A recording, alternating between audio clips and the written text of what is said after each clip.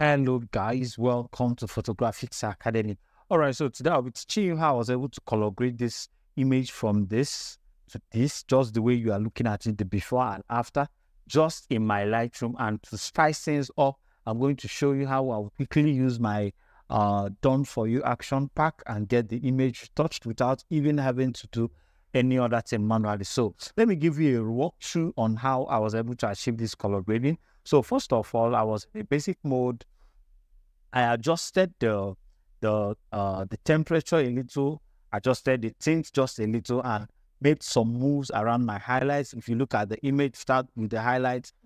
The highlight makes things to pop out a little for me and gives it that three-dimensionality. Then I reduced the shadows just by -4, added a little white, quite much anyway, plus 73.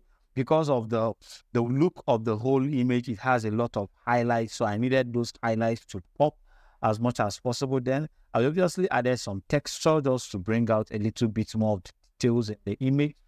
Then the method shift I did in the image was that I separated the image from the background. If you look at the mask over here, you're going to see the separation. Yeah, so all I did was I used, just go to create mask. Yeah, you will see the background. You see the background. Let's find it.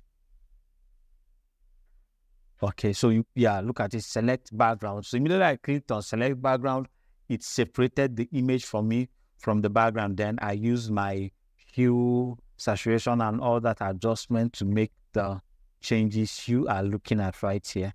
So these are the changes I made. I reduced the temperature, tinted it towards the greens because it was obviously very warm.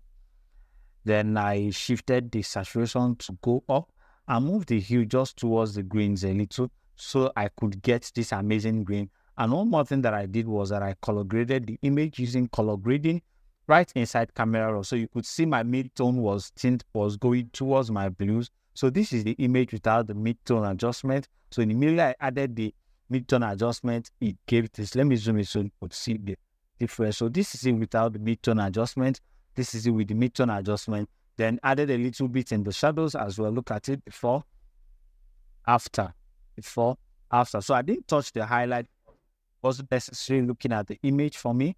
Then one more thing I did was I went to my color mixer and made some major changes there. So this is the image without the color mixer. See the way it's looking quiet, too bright, and all of that. So immediately I added the color mixer, I brought it down. So this is the image without the color mixer. So I came and made some little other adjustments using the color mixer. So I reduced the saturation of my orange. Increased that of the yellows, increased that of the greens. The aquas, I don't think is doing anything because there's no part of the image with that color. Then in my luminance, I dropped down the orange, dropped down the red, dropped down the greens a little so it wouldn't be very distracting. Yeah, like that. Then the same thing to my hues. Just make one or two adjustments here and there to get the overall general look. And that was how we were able to achieve this color grading from this to this with just few clicks in camera raw. And having done that, let's jump straight into Photoshop. So we are right here in Photoshop. Look at the image here. We are right here in Photoshop.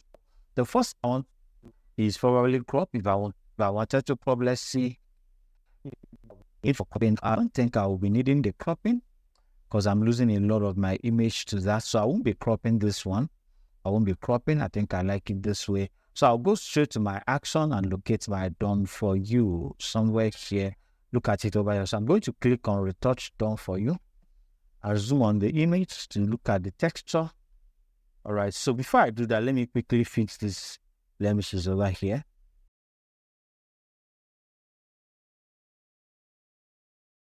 Okay. So having done that, let me quickly run my done for you.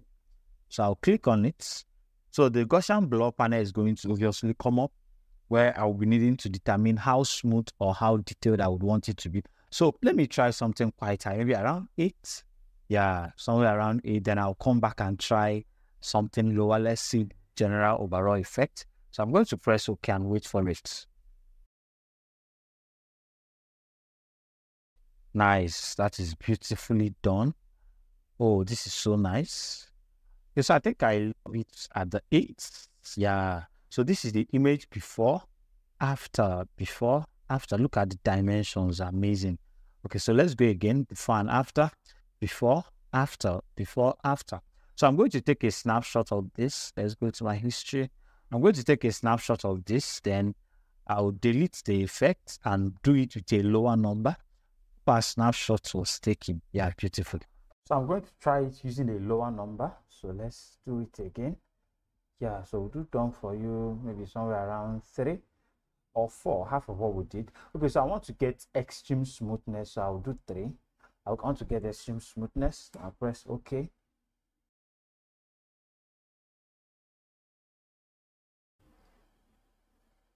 Nice, that one is done as well. So this is before, this is after. So I'll also take a snapshot, so we'll look at them together and know the one that is better.